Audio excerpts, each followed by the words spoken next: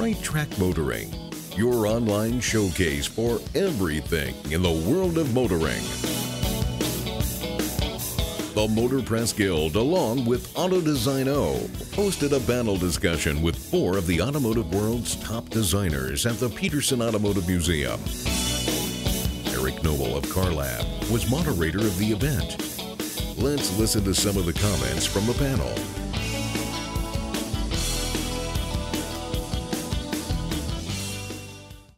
My name is Laura Burstein. I'm MPG president. I want to welcome you to what I am told is our 5th annual design panel. That's good, if you can believe it, 5 years. So our design panel today was made possible in part by our friend right up here, John Grafman. If you want to give a wave, you don't have to. Thank you, John, and AutoDesignO. We also have sponsors to Bunk Speed, Linkage Design, and Mothers, as well as Auctions America by RM. So please, let's give all of them a round of applause.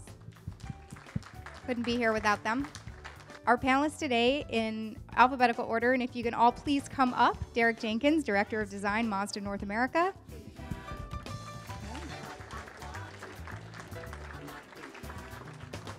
Get the first spot. Richard Kim, Senior Designer, Designworks USA.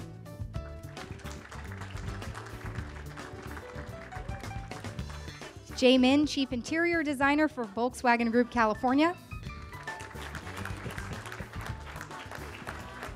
And Peter Schreyer, Chief Design Officer for Kia Motors.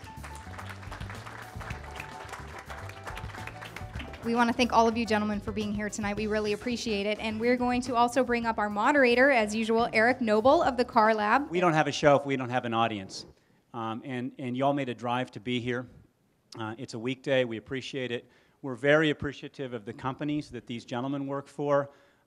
It was with a lot of effort, not just on John Grafman's part. His efforts are year-round for this event, but he has to work with someone in public relations or in studio relations for each of these automakers, and it's an individual effort. These are time-impoverished people, as most of us are. Their companies spend money to bring them here. The reason is simple. Design is a language, and it's a language most of us don't get to speak in our daily lives. So today we get to have a little bit of a look inside another culture, if you will. It's a culture of design. We could call this, by the way, I think, with the exception of Jay, the I used to work for Audi design panel at some level. We have a topic today. That topic is Eurasian Persuasion, and we will talk a little bit about the differences between European, American, and Asian design, or if there are differences. But really what I want to do is celebrate a conversation with these individuals and have them talk about their individual design philosophies, their corporate design philosophies, what works and what doesn't. And if I'm doing this right, it's a conversation and it's fun. I'm going to, at this point, remove myself from this podium and sit back down in one of the chairs, so as they address their remarks and answers to my initial questions, they're actually looking out at all of you. And again, thanks to John Grafman, who's made this happen now for half a decade. So again, let's start.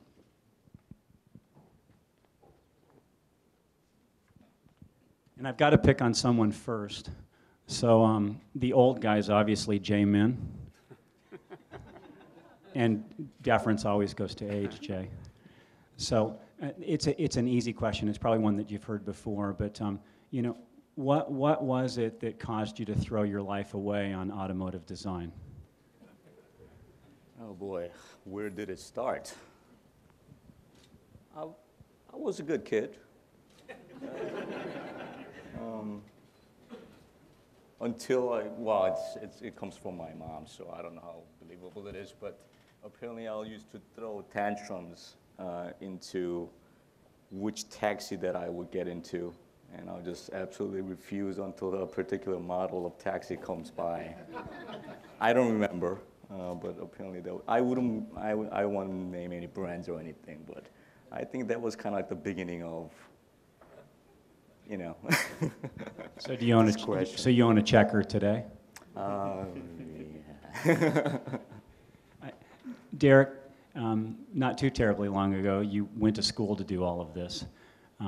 Each of us, as we study for whatever it is we think we're going to go off and do, there's a vision, right? The carrot that's out in front of us. Now that you're out there doing it, and now that you're managing those that do it, is the carrot, does it taste as you envisioned? Yeah, I mean, it's one of those things where you come out of school and you're kind of green-eyed and you're super excited about doing car design. And I can't say that that's really changed at all. But you do kind of, along the way, you kind of grow and you evolve. You take on different tasks and different challenges to be a little bit more realistic about things. I still think, though, there's part of you that wants to kind of break new ground and really try some new things. But it's been a constant evolution for me.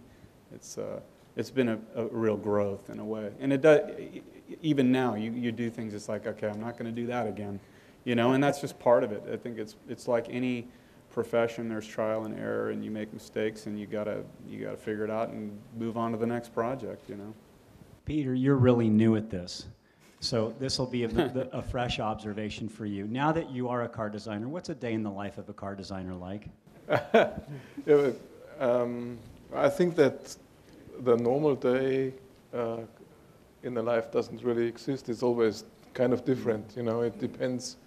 You always have new challenges or new themes to work with, and new situations, and what you just said. You by the time you work, you're in this job and you grow, but you never stop learning. You always suddenly you find something, and you think, okay, why did I not think about that before?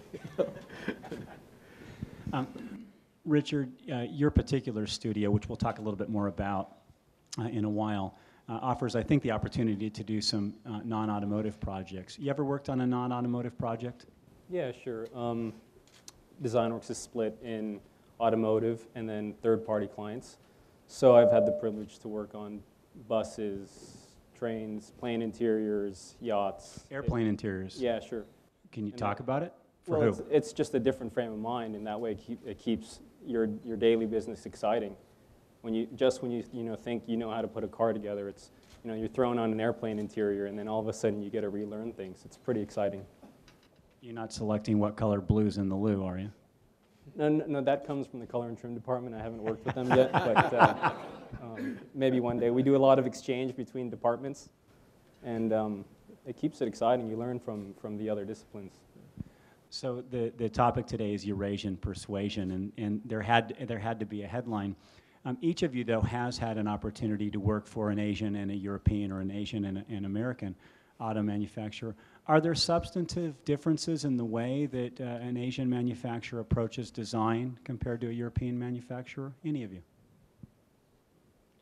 Well, I think between the Asian companies, or at least the one that I know, and the way Europeans work and think, and the Americans, I guess, or I probably know also, there's a big difference in culture, in car culture. That in Europe, in America, we have 100 years old car industry and car culture developed over the years, with different facets, from custom cars to racing and vintage car scene and all sorts of things, and car design and whatnot, and convertibles and stuff. And the Asian car industry and so far as also the Korean is very young only. So they had to catch up very fast. And this is also something that I admire about the Koreans in my case, how fast they were able to start from zero to come up and be the fourth biggest car company in the world now. And this is also something that this difference in culture is it reflects on the product, and it reflects on the markets in these countries. You see different cars on Korean streets than you would see here, because it's the younger market, and and it's still a supply market where people get supplied with cars, first of all, and you only see sedans, for example. And the picture on the street here and in Europe is a lot more colorful. You see, in Europe you see a lot of estates, for example, which is a lifestyle. To have a wagon is a lifestyle thing in Europe. Here you don't see any. Here you see, bigger cars and convertibles and sports cars and luxury cars, and also a very colorful mix of different types. And I think this is also, what makes the difference between the markets and also the attitude of the people who make the cars. Derek, you came from Volkswagen to Mazda, which in many ways is becoming even more of a Japanese auto manufacturer. It's recently, pulled back production from North America, for instance. What startled you most, or what did you find the biggest difference in cultural terms between the two design departments? Yeah, I mean, obviously I've worked together with Peter for years at Volkswagen and Audi, and kind of the European approach of very disciplined level of execution and being extremely conscious of kind of the vehicles that had come before, and how to evolve that language and how to build that language. The themes that were developed are really catering to that, and when you're developing a theme for a German car, it's really about, how do you set up the proportion? Is this theme going to make the proportion look low and sporty and in this case Germanic? Where, for example, at Mazda, it's much more of a thematic discussion. It's an emotional discussion, even, really trying to get a lot more creative in a kind of spiritual way, or where you pull that inspiration. That's like more the priority than that execution discussion. I think what we're trying to do at Mazda is find a little bit more of a balance of those things, so you get kind of something that's a little bit more high level and in space and creative, but with more disciplined execution. But there's definitely a different approach there, different value system, Richard, I think you got to start part of your career at a Nissan studio. Yeah, at a short time there. Okay. Compare and contrast that with where you are now at Designworks. Well, it was that was the beginning of their studio opening, and it was a studio with a very international team. So it was Nissan, a Japanese company, but in London, with designers from BMW, Mercedes, Audi, Volkswagen, you name it. So it wasn't really easy for me to say that the culture was going in one way or another. It was just sort of high level of design and discipline and creativity, trying to make really nice products. And I feel like Designworks is very similar. It's very international. It is a California studio, but California itself is a very international and sort of colorful and diverse place, and it attracts that kind of design. Jay, as outside observers, many of us look at designs, and a very common discussion is that, oh, well, that wheel design looks like it's come from that manufacturer, or that DLO, that daylight opening, looks like it's been copied from this other manufacturer, or that grille certainly seems to be mimicking that of another car. By way of example, for instance, there's been a lot of media, and of course media are wonderful folk. I want to acknowledge that here tonight. But there's been a lot of media coverage of the just released Ford Fusion, and the fact that the grille bears a somewhat striking resemblance to a brand's grille that they used to own, Aston Martin's. From a design management standpoint, how do you view that sort of thing? Does Aston Martin really own a grille shape? And is it okay if the grille on the Fusion resembles it? That's a really good question, and a tough one to answer. I mean, we do have multiple brands under an umbrella. In your studio in Santa Monica? Yes. Volkswagen Group is consisted of 12 brands. And then we get to actually work with each of the brands. Some of them is kind of not really relevant to where we are, such as some of the truck brands or commercial vehicles. But we actually do get to work with a lot of brands. The reason that I'm saying that is because all the brands under this umbrella is very, very independent. One of the advantages that we have is to actually strategically work out or carve out each brand philosophy and work with it. One of the interesting thing is, yes, you do see certain things and you get used to it and you see the advantage of it, and somehow subconsciously, unconsciously, you kind of go closer to that. That definitely that happens.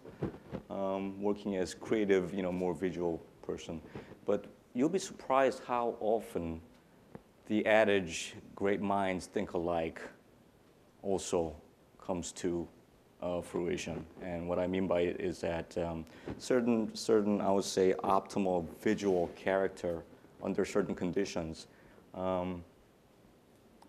it comes down to a few choices of actually optimizing certain shapes. And it's not just following certain thing as golden means or anything. I mean, cars do serve a very distinct purpose of carrying. I mean, when you just look up the dictionary definition, it's not a sculpture that sits in your mantle. It is a very serious product that has to carry people and cargo from point A to point B. That's its primary function. And when you actually kind of work through that, there are very, very small line that you can walk. So we do actually have a lot of, we go through a lot of different variations of themes and whatnot to actually kind of differentiate certain things. But I guess what I'm saying is, under those circumstances, it is quite common to come to a certain solution, visual solution, and then we try to differentiate from it.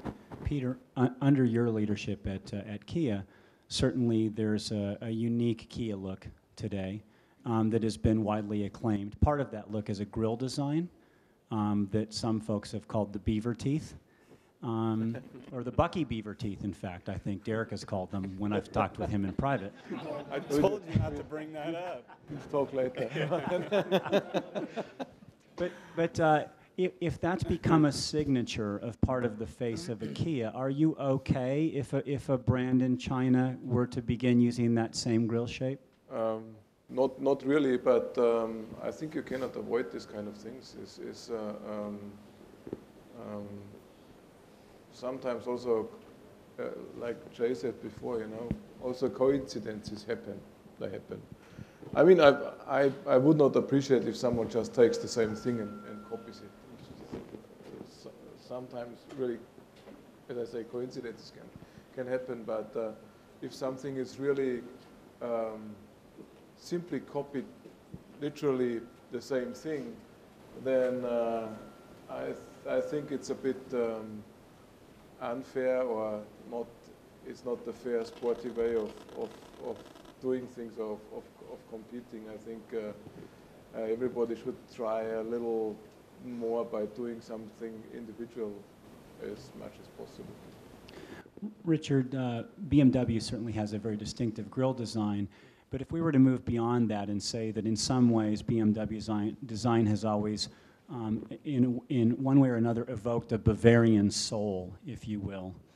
In other words, the car somehow, to Derek's point earlier about brand and brand origin, somehow does a BMW need to communicate the fact that it's a German mark, or even that it's a Bavarian mark, although it's an international luxury brand?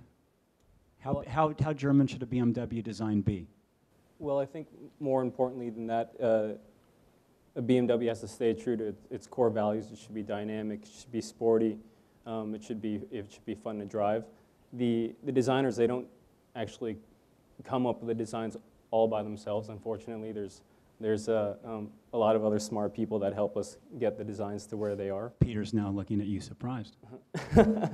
For example, the proportions of a BMW, right? The dash to axle, the weight distribution, the overhangs, all of these things are done with aerodynamics and engineering in mind, along with design support. So it's sort of not just a designer making a line on a piece of paper and then eventually clay.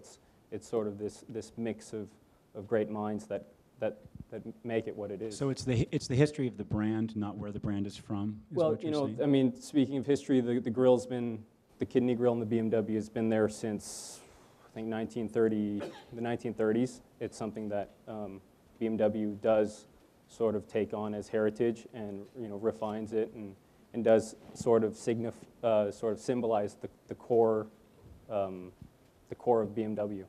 Jay, should Audi design be fundamentally German? What is German? I mean, I'm kind of asking you a rhetorical question, but the German design comes from the culture. It doesn't have any particular look.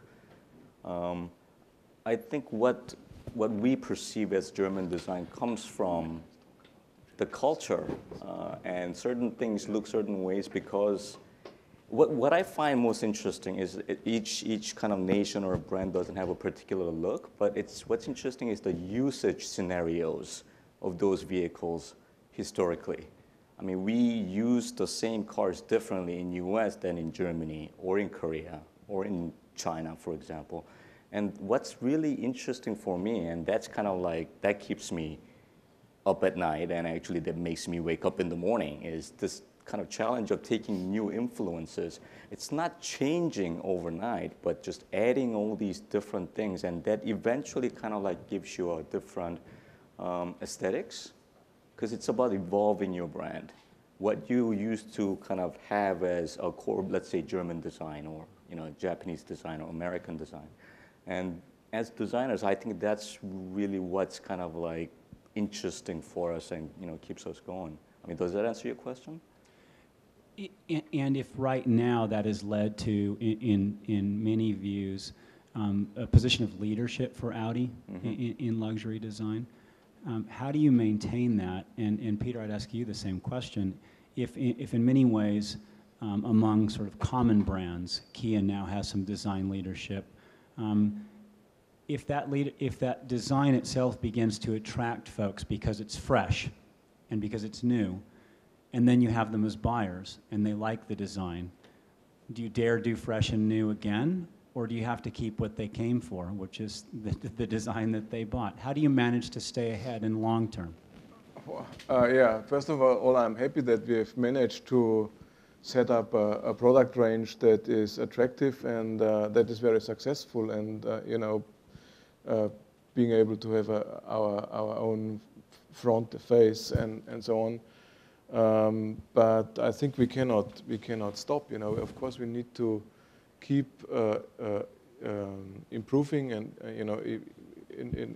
it's an ongoing process, evolving process of next product and next one always develop and make it better, but keep the direction. So the same and not make something. Sometimes the Asian way of doing things. If you do something that looks similar to the one you had before, only better and new, in this kind of thinking, often they would think it's not new because it's not different. And I think we are not making new cars only to make them different. We're making them to make them better.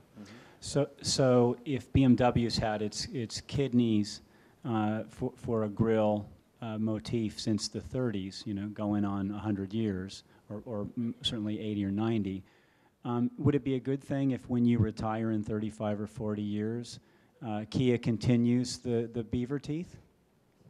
I think it would be nice, yeah, of course, I would do that, yeah. Retire, or they should continue? No, well, in 40 years, I'm almost 100, so I don't know.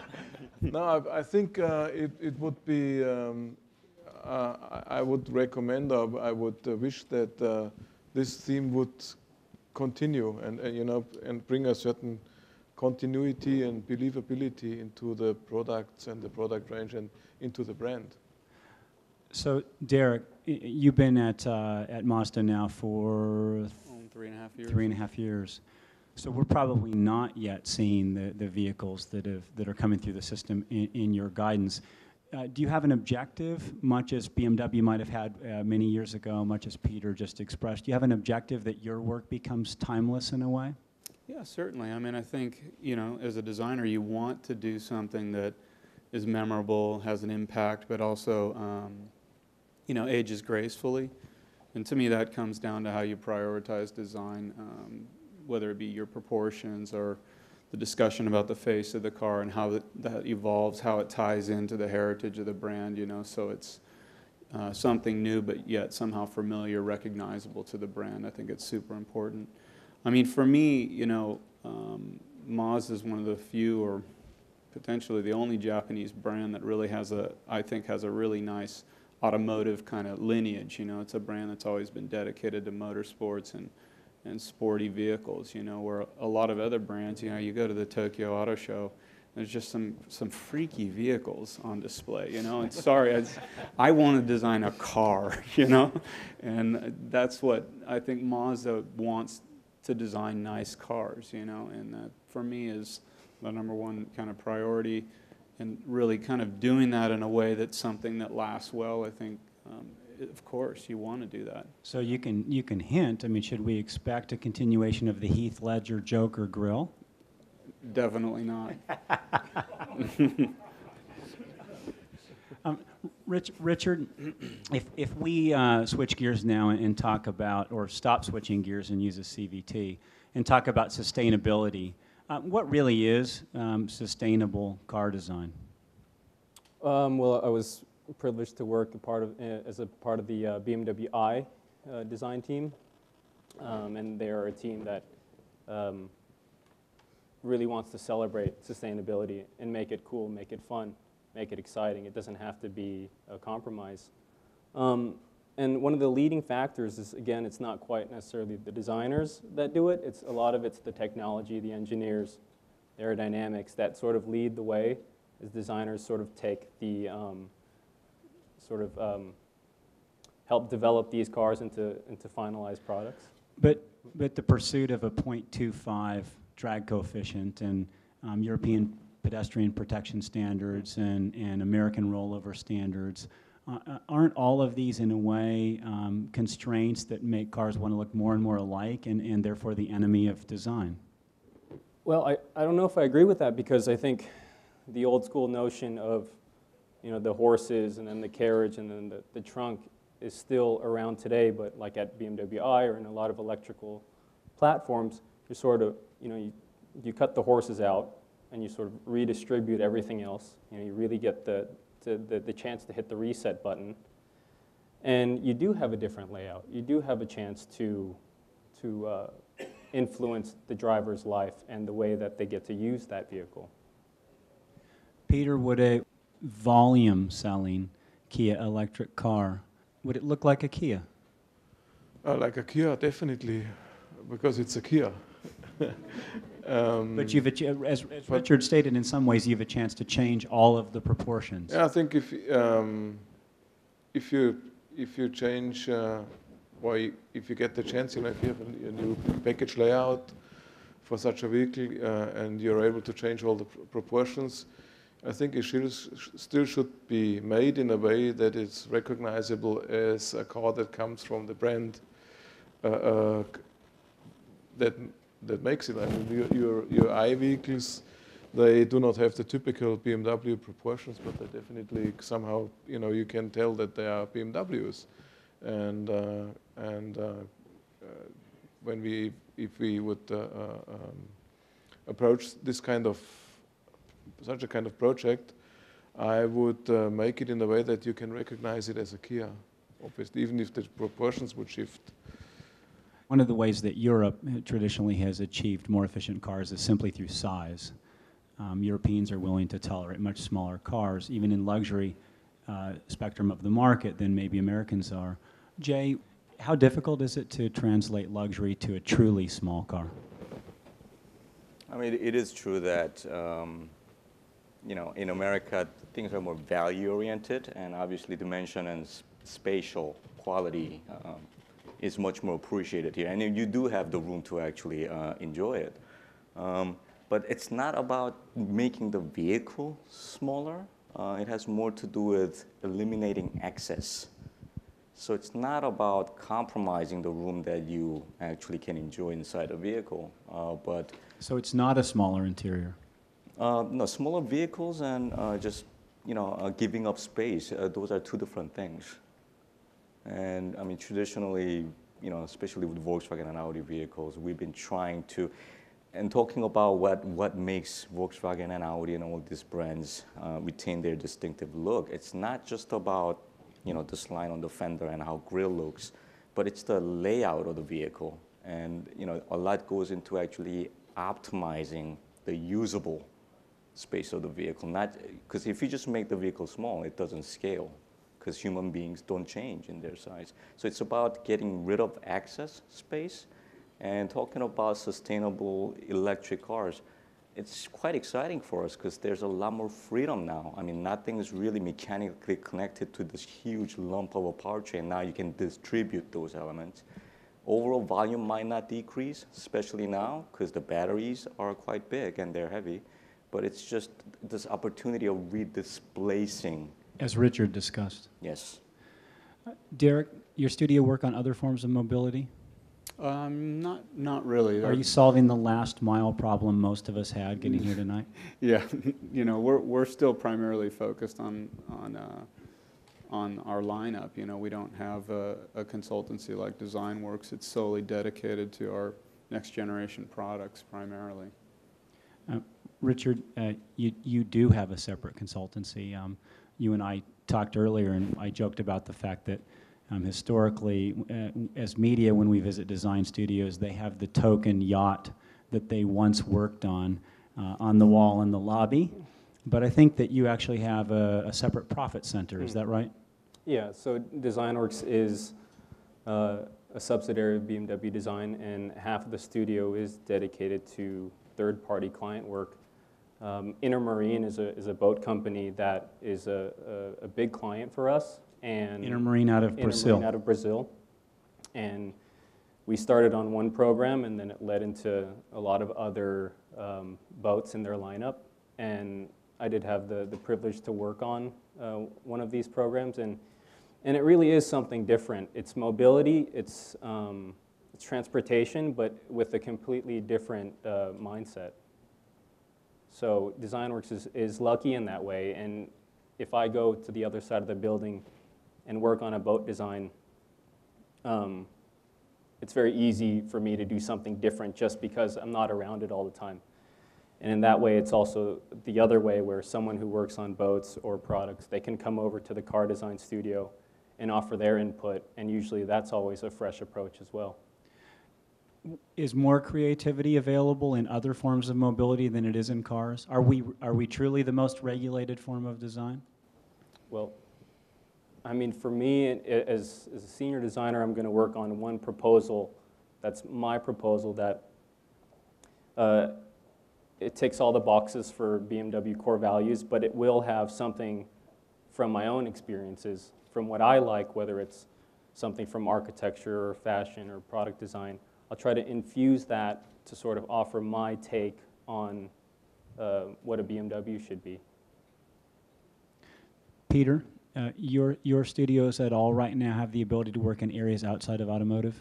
Not really, because we are so filled up with work. We have so many projects going on that all our 3 big design centers are full of production work for cars. So there is no space at the moment for other things. I think our company is too young and too eager to make good cars. That at the moment we cannot do something on the side even. I don't think so.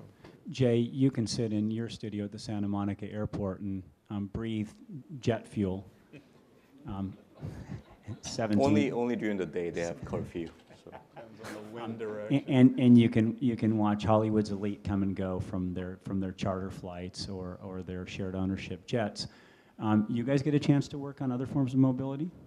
Really, but yeah, we do get a chance once in a while. We do have a dedicated group of internal product design studios per different groups. You're doing teapots? Among others, but on wheels. No, I'm just kidding. Tokyo show. Yes. But yeah, we do have dedicated product design groups within, one's in Munich and one's in Wolfsburg, obviously. We do participate once in a while. And once in a blue moon, we've known to do some other stuff, such as chandeliers and whatnot. But yeah, as with the other guys, we are so swamped with our current products that as we don't do it as much as we like. So I think we hear, and I'm going to assume that Derek, you're as busy as these other guys as a studio. You're not looking for what you're doing tomorrow. It's probably already on your plate. Time's occupied. We've got some aspiring designers certainly in our audience tonight. Some folks who are students of design at Art Center College of Design. How do each of you as design managers balance that need for sort of more folks with the need for experienced folks? In other words, Peter, if you grow a design operation the size of yours as quickly as you have, you can't do that with people fresh out of school. Yeah, I think of course you need some people fresh out of school to bring in fresh blood. But also, especially in the studios that are not in the mother company. They're not satellite studios in our case, but they are in a different country. You need some people who have a good experience and who have quite some experience before. Otherwise, they need to have seen a car company from inside, and you need this kind of people. Is it common then for? Obviously, Derek, you were recruited at some point. So were you two fellows. Is it common for studios to poach people from other shops? Sure. Is it All okay? the time. I'm working on it tonight. No, there's a lot of, like anything, there's a lot of movement, and it's a small. Everybody knows everybody. It's pretty small. So people are quite well connected, more so than ever. But like Peter said, I think it's about a balance. You're trying to find experienced people. You're trying to find people that you're comfortable working with. People don't realize how much in a small studio, how much of the results, the design quality that comes out is the result of personalities and real teamwork and people taking their individual strengths and really bringing them together. That's what, for me, all the projects that I'm the most proud of are really collections of personalities and the work that comes out of that. So I think that's really important, and I think having an international team is also really important. Even though we're in Los Angeles, I think it's because we're in Los Angeles, it allows you to be able to draw people from all over the world. What Derek is just saying, that is something that for me is very important as well, is not only the potential or the skill of the single designer that is important. Important is also that you need to be able to communicate with these people the right way. The atmosphere in the studio needs to be right, and the chemistry needs to be right between the people. So if you are, you have to have something like a blind understanding, like in a band. When you play in a band, and you play one instrument, and you exactly need to know what the other guys are doing in that moment without looking all the time. You need this kind of friendly and harmonious. Sometimes, of course, you need a little bit of discussion and a bit of a battle. It's a competition, but also you need a harmonious atmosphere of people who we all at the end we want to make a good car, and if the atmosphere is not right, you don't come out with good stuff. And Jay, how do you manage that sort of activity across multiple brands? Can you really have someone go from a Seat to a Lamborghini? Yes. Is it a good idea? Each design has 6 different hats behind the board, and every time. It is tough, but it is definitely possible. And once you actually get into the discipline of it, it is definitely possible. And that's one of our actually advantages or disadvantages. It can be double-edged sword, but once you actually get into the rhythm of it, it's something that we actually enjoy doing. Richard, you and I talked earlier about how the sort of technical level or the technical requirements of your trade continue to increase. And one of our sponsors is Bunkspeed, and you all use their product. And that sort of stuff becomes more and more sophisticated as a tool. It's not difficult for us to envision a time when General Motors or another firm could take a design language, art and science, and say, well, actually the radii are in this sort of a range, the angularity tends to be in this sort of a range, this is the DLO, these are the sort of proportions, and this is the way we handle the parting lines, and these are the hard points, and put all of that in and have some design proposals drop out.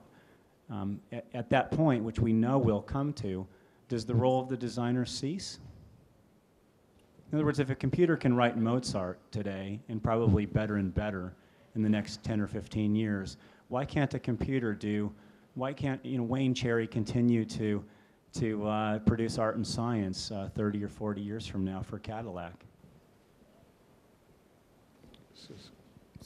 But someone would have to write that algorithm, you know what I mean? Someone would have to create that software to do that. I mean, that in itself, creating the range of creativity within that algorithm. I mean, there's always going to be a creative element, I think, irregardless of what degree the technology hits, you know.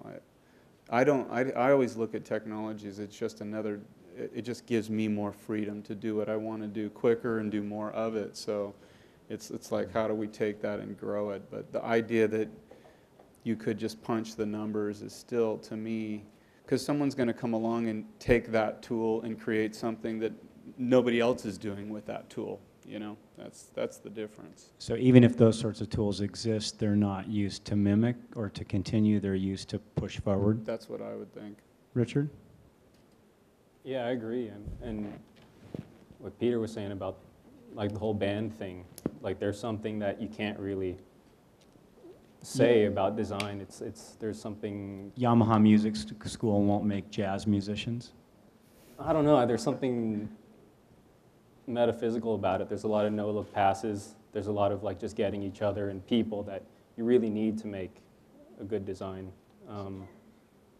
Yeah, like a sports team, there's personalities, and you need all the different people and the personalities. So I don't know. I'd like to see the machine that makes a car. That'd be There's all these different cultures behind each individual that works in a design studio.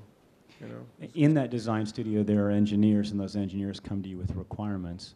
Or do you come to them? Peter, who's more responsible for a vehicle like today's Optima, engineering or design? I think in the ideal case, it's the combination of the two.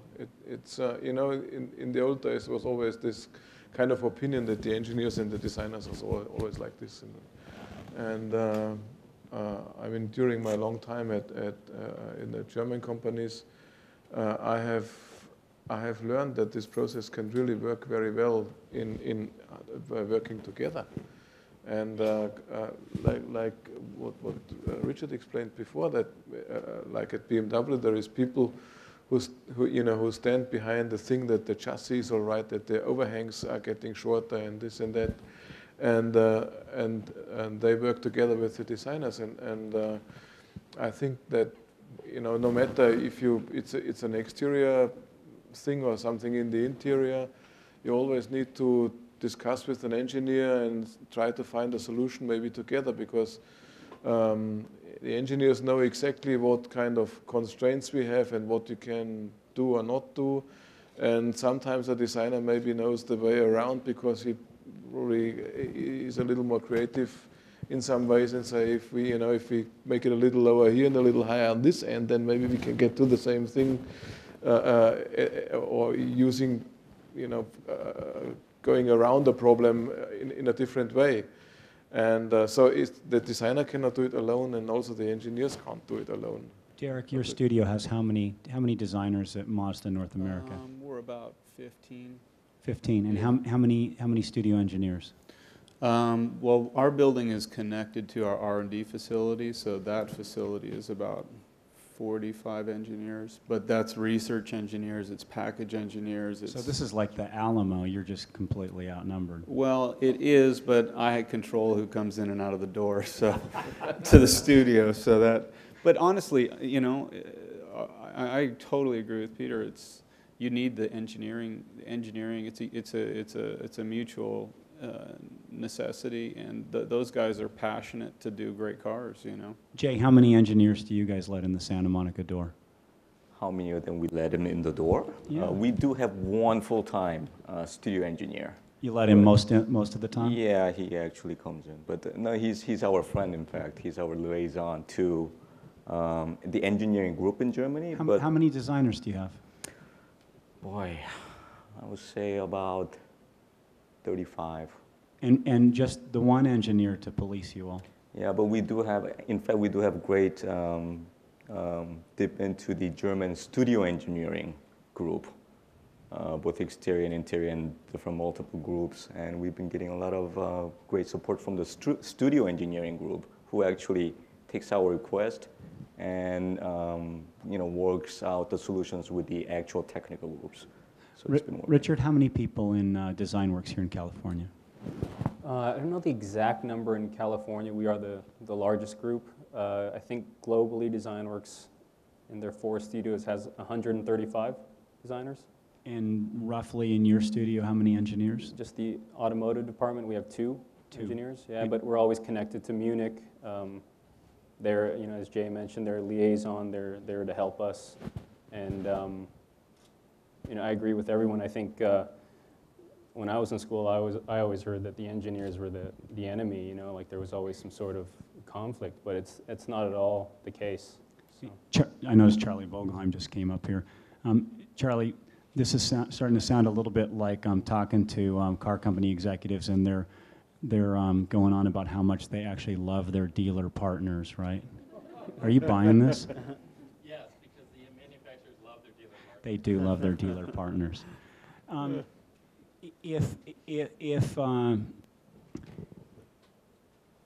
If you could change the way that your studio operated, Derek, how would, I don't mean on a specific program, but define your ideal automotive design studio.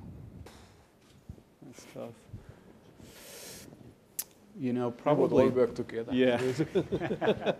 Probably, if I'm completely honest, probably our biggest challenges is how we communicate back and forth to the mothership. To Hiroshima yeah. in this case. Yeah, and how we can be, I quite honestly would like to be even more transparent. You know, if we could teleport, man, you know, or if I had some kind of immersive virtual cave where we could all be together every afternoon to really get constantly on the same page, because I feel like that distance is still the biggest gap to kind of getting a unified direction. And that's the technology I need, is something that really can help us transport. It's not enough to just put your work on the share file at the end of the day and hope they take a look or talk about it over the phone, or you know, we've done every possible form of conferencing, but somehow trying to get that link closer together, that would make the difference for me. Jay, you're nodding. The video conference, teleconference doesn't work. I mean, that's why we still take these, what 6,000-pound clay model, fly over them for presentations, in some cases every month. And talking about technology, that's kind of like, you know, bunk speed and whatever visualization software. It won't replace designers, but what it is enabling us to do is possibly cutting these physical presentation down to absolute minimum, because we can actually have interactive discussions, maybe over a secure ISDN line or something. Peter, to bridge that gap, you go back and forth a lot. You talked about the fact that I think since you started with Kia, you've been to Korea, I don't know, 93 times or something, which is a lot of kimchi, by the way. And our apologies to your wife, or condolences. But when you arrive, and you just have, so you travel between Seoul, Germany, your studio there, your home in the Ingolstadt area, and the United States. every time you arrive someplace, you're still hit by something that's different, right? When you arrive to the United States, what continues to strike you as different about this place and our automotive taste? Yeah, it's the nice thing is that you know, being able to travel so much, that you learn about these different markets and you see them all the time, and also see how they're changing, and see how a car looks different in a different part of the world. And how does a car look different here? well, here, you know, they all look smaller because everything is bigger here. Yeah. Richard, you go back and forth very often between Germany and here in California. When you come back from half a year in Germany, what strikes you that's remarkably different about cars in the U.S. or the way we use them? Well, here we use them. Over there, they don't need to use them as often. The designers aren't using cars. I think they are, but one thing about my life in Munich is that I can use a bicycle, I can use the subway, and I can use my car on the weekends. But it's different here. You have much more of a connection. You know, you have to use the car, and I think you have to use the car. Therefore, you buy the car that you love, and then you take care of that car. And over there, at least for me, I try not to use a car.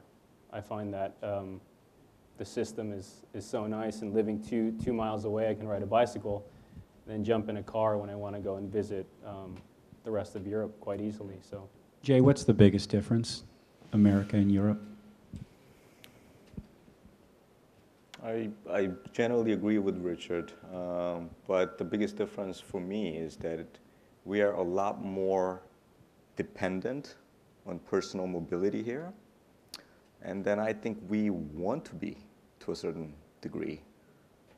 There's a lot more, let's say, whimsical sense of owning a car, and I'm just looking at the Hollywood sign right there. And when you just talk about US, that's one thing, but especially being in this region, that's definitely more special. And that's, I think, is why we are here, actually. We do have studios here. It's kind of like the, you know, the experimental little chemical dish that all the reactions happen, and we are here to actually observe. And, you know, not all of that will go into production, but that's our job to kind of like observe and kind of sort out what will be more useful in the future. The way people live is different. The density of the streets, it's really, really dense. The streets are even narrower than in Europe, and just the kind of look of the streets is just so different from a kind of Western culture. And I feel like we've all seen glimpses of what Japan is like, and it's very much like that. And you go there, and somehow it all fits, you know, and you appreciate it for that. But there's definitely, I think, a different sense of what the car's role is and what car culture is. You know, you don't. You know, I was born here, I was born in California, and I grew up in this kind of super dense automotive, like, enthusiast kind of world, you know. And when you go there, I don't necessarily see that dense enthusiasm for the car. There's certainly some quirky, unique things and some individualization that goes on, but it's much, much different than here in that sense. I'll let any one of you start with this, but I'd like all four of you to answer because we're going to wrap momentarily. You're sitting before, as you often are as individuals, you're sitting before media, but this isn't the interview about the concept car that was just unveiled.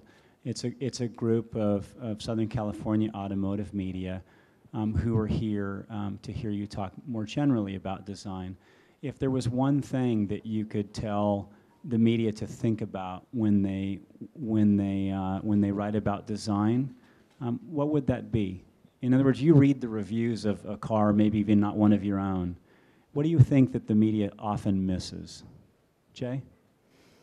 I think a lot of the times it's how essential American culture is in designing cars, and that's regardless of what brand it is.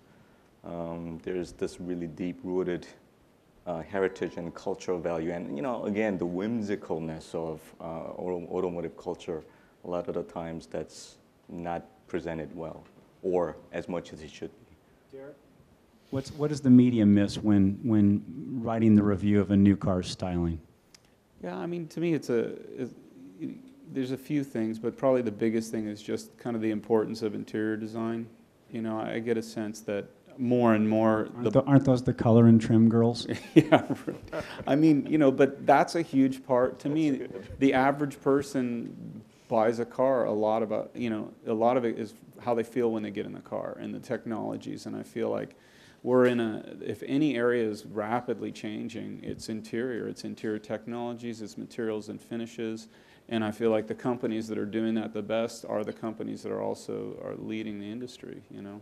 Peter, what would you tell someone in the media if they were wanting to know how to review a car's design? I think you know, I was, this is quite a difficult question, and I was happy that you asked the other gentleman before me.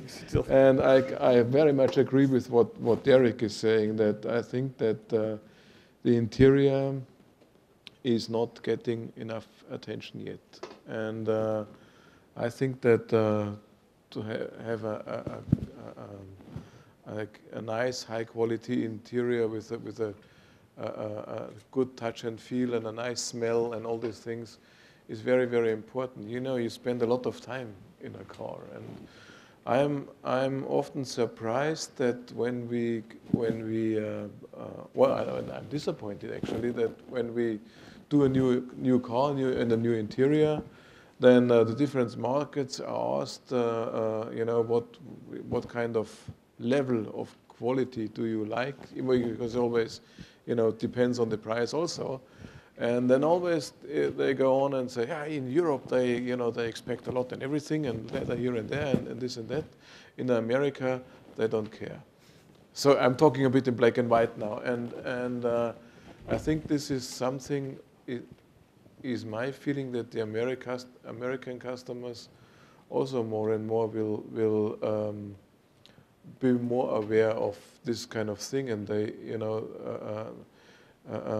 and expect a better level of interior, perceived quality, materials, touch and feel and smell and sounds and everything.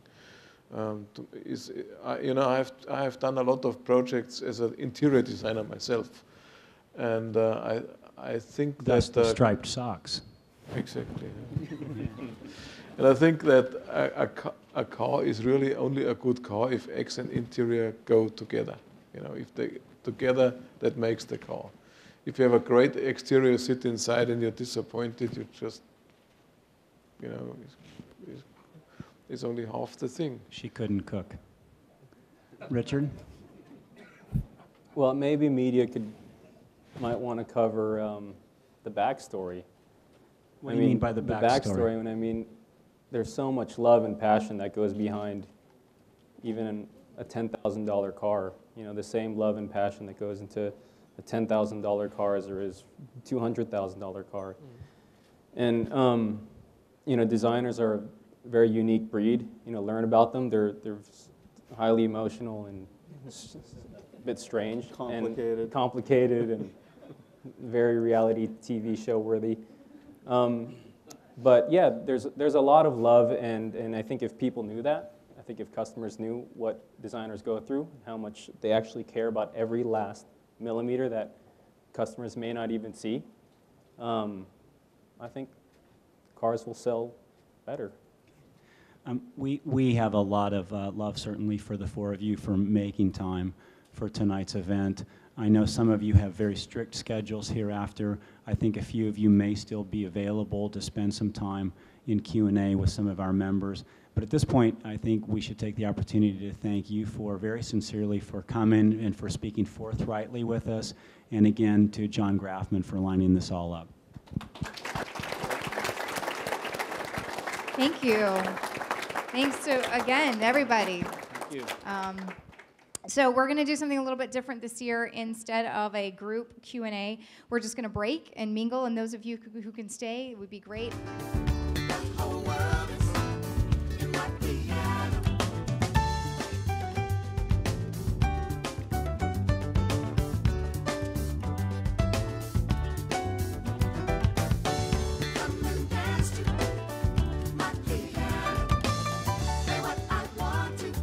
Tune in for another episode of Right Track Motoring.